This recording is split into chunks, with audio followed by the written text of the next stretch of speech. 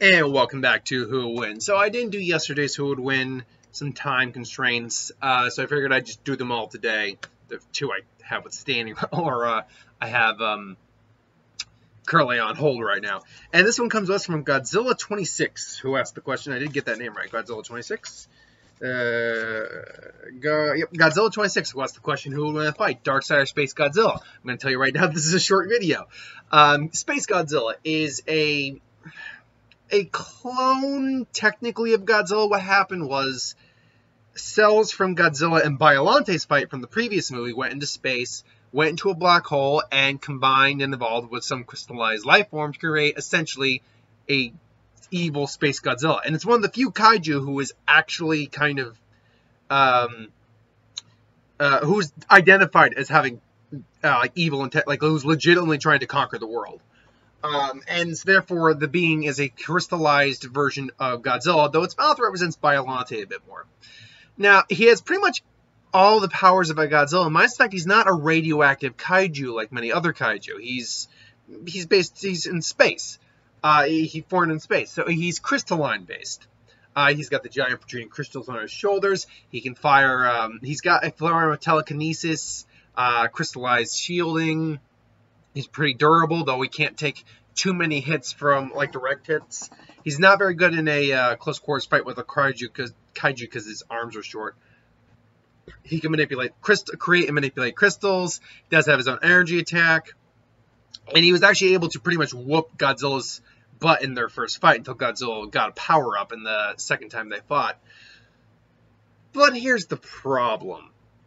For a kaiju, he's extremely powerful. Oh, and he can fly, too. But Darksied is Darksied. Let's be clear. Space Godzilla might be a very powerful monster, and even Darksied could acknowledge in a fight. And I'm going to just tell you right now, I don't have to go over Darkside's abilities right now. Because if you know this kind of fight, you're going to know who Darksied is. You know, let's say Space Godzilla somehow wound up on Apocalypse and was wreaking havoc. Darkside's looking on and like, quite a nuisance. Quite a nuisance. Then just said, you're quite the formidable beast, and you seem actually more intelligent than you give anyone else credit for. The credit for figuring out. And he'd probably actually make Space Godzilla a proposition. Honestly, in a real kind of comic scenario, Space Godzilla would probably recognize Darkseid and how strong he is, and probably work for him just so he can, get his kicks up. And Darkseid would probably welcome having a powerful minion like Space Godzilla. He's a giant kaiju that it would take a legitimate, like real superhumans to take him down. You can't get someone like Batman to take him down. Granted, enough playing Batman could, but you should see my point. Honestly, like the Flash probably couldn't take Space Godzilla down, at least not without some trickery. You would need someone like a Superman, a Shazam, a Wonder Woman, someone in the upper tiers. Maybe not like the true up tiers, like the highest tiers, but someone in the upper tiers to take down Space Godzilla. Or someone with a unique power frame. But Darkseid, I mean, if they did fight, I mean, Space Godzilla would probably try firing an energy blast. Darkseid would probably just block it or just stand there or create a shield or something or teleport. I know he'd probably just kind of monologue a bit. You seem more intelligent. You seem quite intelligent. And then, Space Godzilla tries telekinesis, but Darkseid just flicks it off. Here's the thing about the telekinesis. It's powerful to be able to move Godzilla, but he was moving very slowly. And it's not like anything was trying to disrupt the telekinesis. Anyone who's got any sort of like high willpower, ability to break through force fields, their own form of telekinesis could easily counter that. And then really all Darkseid would have to do, because physically he can smack Superman around. And Superman is strong enough with aid to move a planet. So, and that's, I mean, that is actually on the higher feats of Superman, but still not the highest feat of Superman. Like in the like All-Star Superman, his record was 66 quintillion tons. No, that wasn't his actual record. That was after he got dipped in the sun. The point is, he was able to lift that much, and that was a record he had for a while. So he had a limitation, though. Superman obviously has fewer limitations than most, due to unfair writing. So Darkseid is a guy who can easily bitch Superman around quite a bit. So really, physically, he's more than strong enough to take on Space Godzilla and just whoop him. Well, if you really wanted to make him just go away, all you have to do is fire an Omega Beam at him and make him disintegrate. Now, to be fair, the shield of Space Godzilla could maybe counter the Omega Beams to a minor extent. Like, it'd be able to, because he can make the shield reappear, everything along those lines multiple times. So, as long as the shield's being put up, Darkseid can, he'll block Darkseid's attack. But Darkseid can fire several Omega Beams at once that are fast enough to catch the Flash. They're said to move basically near instantaneously. So, yeah, Space Godzilla could probably block a couple of them, but ultimately the problem is they're too fast. And this is just one of the ways Darkseid beats Space Godzilla. They're too fast. He can fire multiples at once, and they do different things if they hit you. They can incinerate you, just wipe you from existence, send you through time. They can just concussive blasts of energy. They can do whatever Darkseid wants them to do. So, yeah, the shield might hold a little bit, but ultimately Darkseid would win pretty quick. And also, Space Godzilla has a couple really defined weaknesses. His skin is easily susceptible to Godzilla's atomic breath. Well, the original breath is more resistant to it. The red spiral death ray, oh no, he got his ass whooped by that. But the crystals on his shoulders are like big generators for his power. You'd blow those up, and then you pretty much beat him because he's severely weakened at that point. Anyway, it doesn't really matter long term because Darkseid is literally a god. Space Godzilla is just very intelligent for his series, powerful kaiju. It's not really a contest. Darkseid, and that's just the avatar Darkseid. The real Darkseid exists in a completely separate dimension. Is technically an ethereal being. If his true form ever actually breached our universe, it would destroy our universe. So, yeah, it's a fun thing to think about. I'd love to see like Cartoon Fight Club or Death Battle. I know Death Battle would never do this one, but Cartoon Fight Club or like Rewind. Was it Animation Rewind Rumble or just Rewind? Wow, Rewind Rumble. Try saying that 10 times fast. Rewind Rumble. I'd love to see them animated. That'd be fun. Unfortunately, I'm not one of those guys who can animate. If I could, that would be a big thing. If I could ever animate my fights, I would do that in a heartbeat. That granted, I'd be dealing with a lot more copyright issues, than I do. But if I could start animating my fights, I would consider it.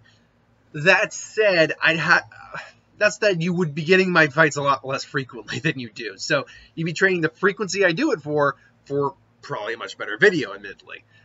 So if I ever did get around to that, that would be something to think about, I guess. Or maybe try actual animation. Animation's not easy. So the fact that people can do it and do it as well as they do is impressive. So yeah. Anyway, though, yeah, it's Darkseid who wins the fight. That's 100% of the time. There's no legitimate way I think Space Godzilla could win. Now, if anyone wants to try to make a sound argument on that, that's fine. I always get people who try to make arguments, but their arguments sometimes don't make any sense. I still remember one of the biggest arguments I've seen people make on one of them, and I'm not pointing out the name. If you want to go look up the name on the video, that's fine. When I did Saitama versus Alien X from Ben 10, people were just like, Saitama blew up a meteor. He totally one-shots Alien X. What are you talking about? Are you serious? He blew up a meteor. It's like, you do realize Alien X warps reality and survived the destruction of a universe around him without being scathed, right? The meteor feet is, let's say my body is the total of feet. The meteor feet is not even equivalent to my thumbnail. The meteor feet compared to Alien X is maybe half my thumbnail. Okay, this is all of Alien X. Half a thumbnail is what Saitama did. Now, I've heard people also make the arguments like, Saitama defeated God. Here's the thing about that whole Saitama fighting God thing. Okay, hold on. I want to look that up again real quick. Because I need to, Saitama versus God. Because I've seen this. Saitama versus God. The threat stronger than One Punch Man. And say, okay. Is this a video? No, it's on YouTube. All right. Where is this Saitama versus God crap? Because here's the thing. God. And in that, okay, so God and One Punch Man. And I know I'm off the kilter at this point. His first appearance, God, referred to as the Homeless Emperor. He's so far only shown up in the Monster Saga. A human has no reason to die, given to doing. After Homeless Emperor's defeat, the entity appears in his mind, with only his appearance being changed to colossal giant flesh and fractured bone. Its expression of frustration of Homeless Emperor and takes away his power. So essentially, yeah, the Homeless Emperor. So God has not actually appeared in One Punch Man.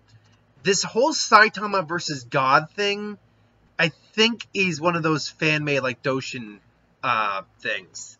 Saitama versus God, I thought stronger than Saitama in One Punch Man. Yeah, I don't understand why people are using... I don't believe this is a legitimate thing.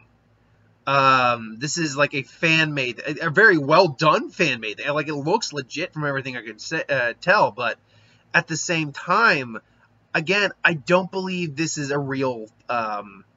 Saitama versus God, images may be subject to cover. I'm still, because I'm finding a lot of this on, like, Reddit and stuff, but when I go to the, at least, because let's be honest, yes, it's a wiki, but it's the One Punch wiki. Anything that's legitimately happened in One Punch Man should be on this wiki.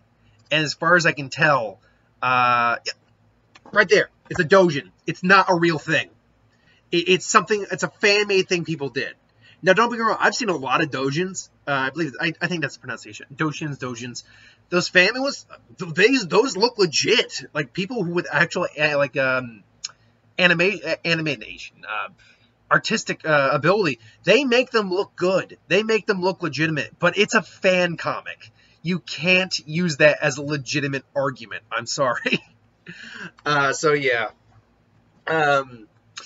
Anyway, sorry I went on a rant there, a little tangent there, but I always love it when people try to make arguments for some of the dumbest. Don't get me wrong. If you like support your character, that's great. Absolutely, more power to you. But try to be reasonable about it, because you just make yourself look like a fanboy. It's like that person recently who says, like, "Oh, you always put Hinata on Team 7. You're not just on Naruto." It's like, okay, no, I usually pair up Naruto, Hinata, and my what-ifs, because nothing deviated from the story to change that. But in terms of, like, the most current what-if I got going on right now, she's on Team 7 because I felt that it was cool to put her on Team 7 in that regard. So, just get your insult right if you're going to insult me.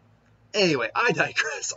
Really, the video didn't go very long, so I could have just rambled for a while. Anyway, I digress. Thanks for watching. I hope you enjoyed. Like, comment, share, subscribe. As always, if you want us to review something, put in the comments below. Let us know. We'll do a review of it at some point and ideas for who would win. Star Wars, superhero, magic, what if anything to do on the channel. Put that in the comments below. Let me know. I'll get to that at some point. So thanks for watching, and I'll see you next time.